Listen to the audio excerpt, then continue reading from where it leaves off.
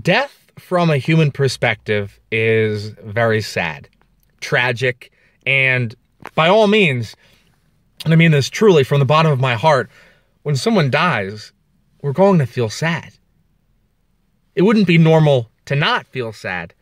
What I want to offer you in this quick video here on this Saturday afternoon before I head into the gym here for a workout is death happens for each individual when it's supposed to happen.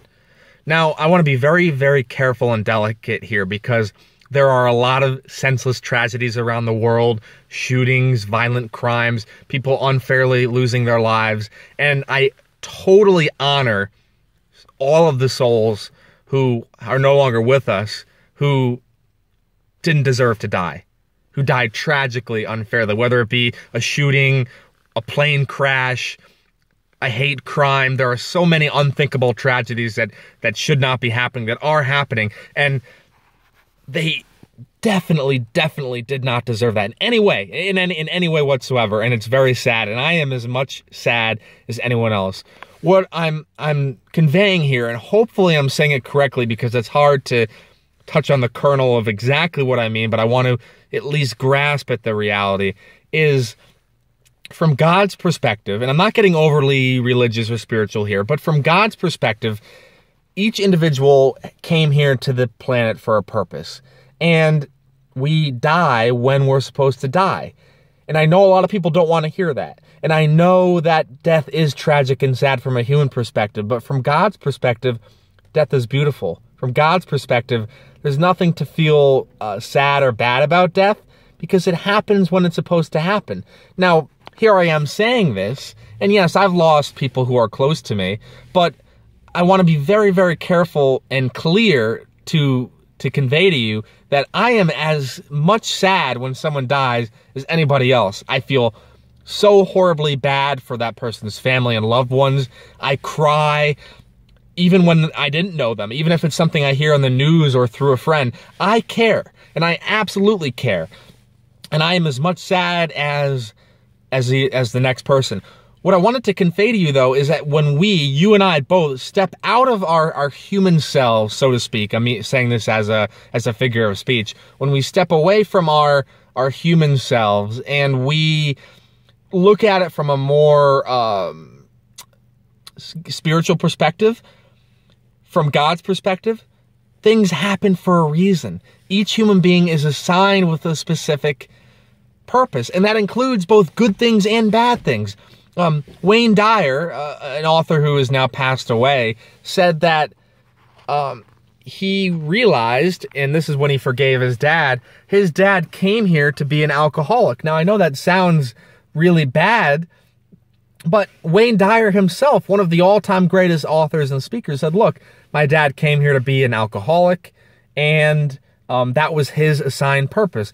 Mother Teresa came here to be a saint. People come here for different purposes, whether it's to be a lawyer or a doctor, whether it's to be a criminal or a drug addict. And I know some of the things I'm saying here are very, very harsh. Again, I'm saying this with the utmost respect, but everything happens for a reason. Here I am in this body. Our bodies are temporary. Our souls are immortal. Are immortal. Let me say that clearly. And our souls live on forever. And I was talking with a friend from my Toastmasters club. Toastmasters is a club that helps you with your public speaking and leadership skills. And she told me she knew of someone who was in their 20s who passed away because of a drug overdose. And she, like everyone else that knew him, was very, very sad and very, very upset. And I'm sad. I didn't know the person, but I'm sad just hearing this because it's tragic that he was in his 20s and he died. I'm in my 20s right now. And here's what she said to me. I'm quoting my friend. My friend said to me from my Toastmasters club, that's what he came here to do. He came here to be a drug addict and die. And he touched lives in other ways, and he wasn't all a bad person, nothing like that. But what she was saying, and what I'm saying, is that it happened for a reason. It was meant to happen. Things happen for a reason. That was what his soul signed up for in this lifetime, in this specific instance where he came to the earth. He lived his life. He was a loving person. He touched lives. very sadly and tragically, he developed this really bad habit, and that took his life. And what my friend was saying, and what I'm agreeing with, is that don't question God's will. Don't question the will. And I don't want to get lost in semantics here, because I'm not saying God willed for that person to die, but I am saying that God assigned a soul to that human being who then had free will, who then chose to do drugs and overdosed. Things happened for a reason. I'm saying in God's will, yes, that human being had free will, but it was God's plan, knowing, okay, that human being was meant to overdose. It's just as like some human beings are meant to do things with their business. Some human beings are meant to be really great at certain hobbies.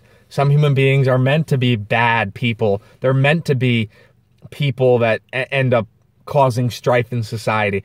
Because, well, I don't want to say because, but I want to say, why could this be meant to be? Because everything happens for a reason. We can learn from every bad thing that happens and hopefully make society better. So when tragic things happen, I'm saying, look, I'm as sad as anyone else. Mourn the loss of them. Be sad. But then think, what can you do to make this better? What can we do to reduce gun violence in the world? To reduce kids, and for that matter, any human being doing drugs? From a spiritual perspective, everything happens for a reason. I'm in this body right now, my soul, and I'm actually cringing saying this, because from a human perspective now, I don't want to die because that's so sad and that's tragic, but I'm not going to be in this body forever. And what I'm saying is it's beautiful. It's beautiful, nothing lasts. There's a song by, I believe the band is called Air, and it's called Sing Sang Sung, and the lyrics go, nothing lasts, it's better that way. It's better that way. Nothing lasts, it's better that way. It includes you. It includes me. We're in these bodies temporarily. I don't think society should be so hung up on being afraid to talk about death, because it can actually be a beautiful thing. Here's the thing. From a spiritual perspective, you enter into joy and bliss when you're gone from your body. You're in pure joy, you're in pure bliss, and souls are looking back to human beings going, oh my God, I wish I could tell them death is beautiful. Not death. Apologies, I mispronounced that. Death is wonderful. These souls who are now gone want to share with us death is an amazing process of love and joy. And yes, human beings are going to be sad because we're human. That's what it means to be a human being. You have feelings, you have emotions, but remember, from a spiritual point of view, it's all beautiful. It's all perfect. And I am no guru, nor am I a saint, nor am I a genius, nor am I saying that I'm always right. I'm simply condensing decades of experience, decades of reading the greatest books from the greatest minds in the world, decades of going to conferences and going face-to-face with the most successful people on planet Earth and talking to them. And I'm condensing all of that into, coupled with, of course, my insights here from myself into this one video. And I may not say everything perfectly. I may not necessarily say everything exactly how I fully meant it.